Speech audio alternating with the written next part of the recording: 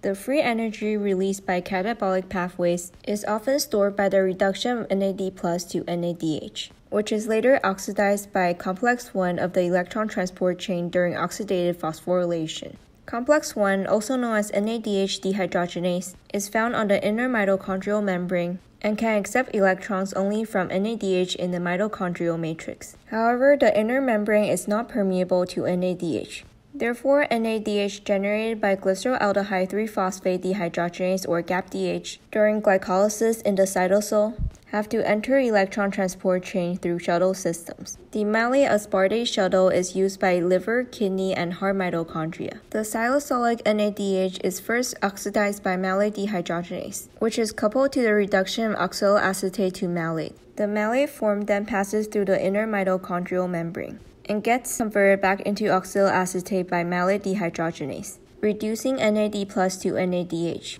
The NADH is now free to enter complex 1 of the electron transport chain.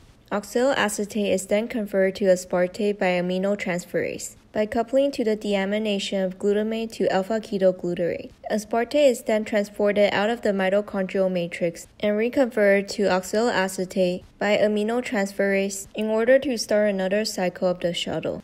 Notice that malate-aspartate shuttle essentially involves two reversible reactions that takes place on either side of the inner mitochondrial membrane: malate dehydrogenase and aminotransferase. Skeletal muscle and brain use a different NADH shuttle, known as the glycerol 3-phosphate shuttle. It also involves a reversible reaction.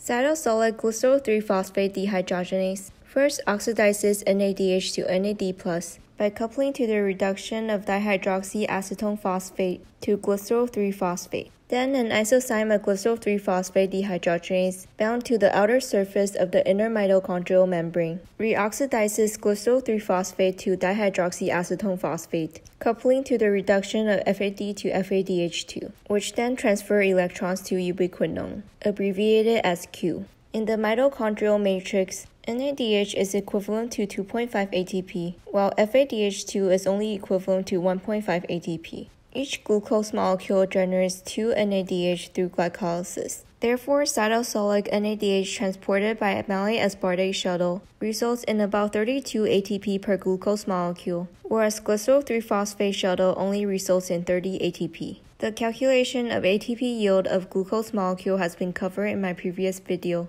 titled Oxidative Phosphorylation.